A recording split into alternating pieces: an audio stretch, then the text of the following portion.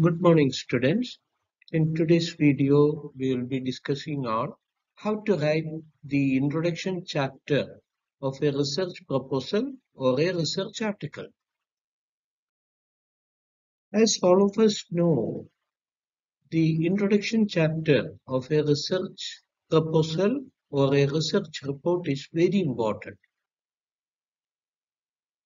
When you are writing a research proposal, the introduction chapter determines if your proposal will get approved or not, or accepted or not. When you are writing introduction of a research article, that introduction determines how the article get acceptance among the readers. If the reader continues reading or not depends on the um, writings of introduction chapter. The introduction should be designed to create an interest in the reader about the topic or proposal. It should convey to the reader the following points: what you want to do, what necessitates the proposed study, why the proposed research is important for the community, for stakeholders, and for solving the problem. You have to justify why the research is important or proposed research is important, so that they should fund your research or they should read your article. Introduction should highlight the following points: who is having an interest in the domain of inquiry? Is the research focusing on elderly?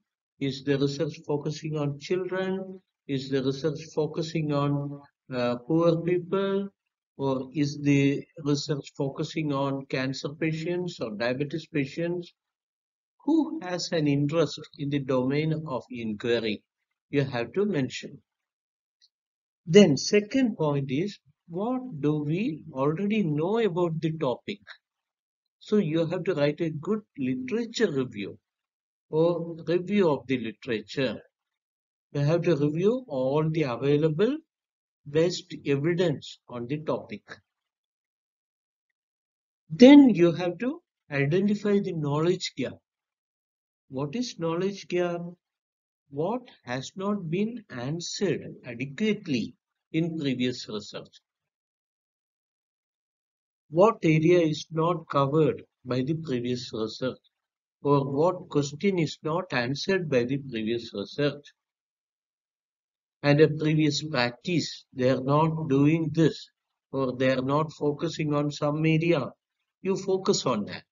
So you identify the knowledge gap by doing a review of literature. Then you highlight your study will be filling that knowledge gap. Then you have to mention the significance of proposed research.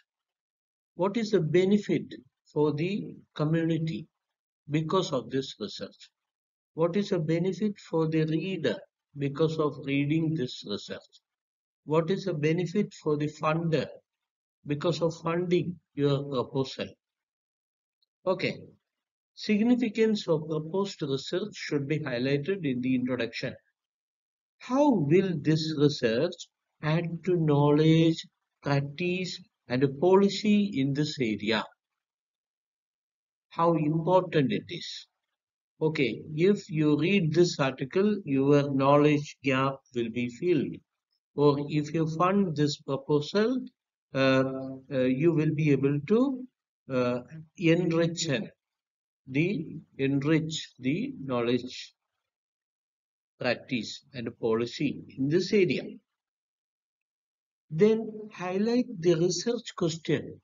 What is the research question you are going to address? You highlight it.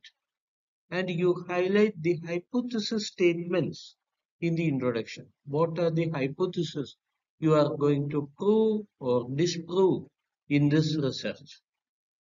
Then last sentence of the introduction should state the aim of the research. What is the aim or objective of the research should be mentioned in the last sentence of the introduction chapter. Thank you.